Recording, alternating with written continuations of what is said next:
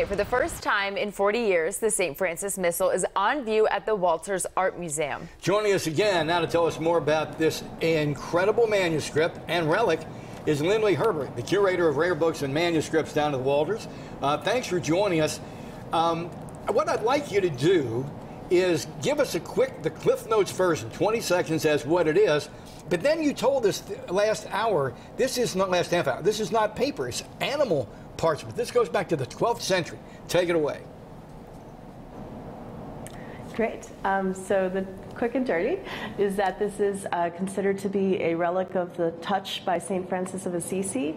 In 1208, he's believed to have opened this book while it was on the altar in San Nicolo in Assisi. So this is seen as a relic by Franciscans around the world. And it is animal skin. It's actually a goat parchment, which is common for manuscripts in this time period. Everything's handwritten. And this book is so old that it actually was in very, very fragile condition. And years ago, we had to stop putting it on view because of that. So we decided a few years ago to start a very intensive conservation process where we had to take the entire book apart, fix all of the tears and the flaking ink.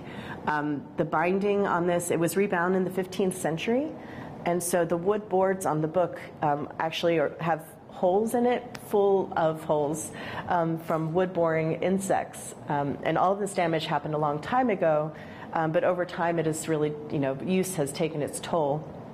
So we started a conservation project, and we brought in a Conservation Mellon fellow named Kathy McGee, who did the majority of the work. And she worked under Abigail Quant, who is our head of book and paper conservation here at the Walters. And it took 2 years to take the book apart, re-sew all of the pages back into the binding, stabilize the boards by injecting an adhesive into the holes that had been caused by these insects to sort of stabilize them from the inside, and then put it all back together again. So because of their work, this book has been able to be digitized, and it's now online, and we can share it with the world, and then we can share it with everybody in the gallery as well. What is your website, please? So it's the Walters Art Museum is the main website, and then the Ex Libris, Walters Ex Libris is our manuscripts website where you can see this book on view. I would suggest to you that it's very possible the Pope would be online and looking at this as a legitimate Franciscan relic here. Yeah. Yeah, this is a very big deal for the Walters.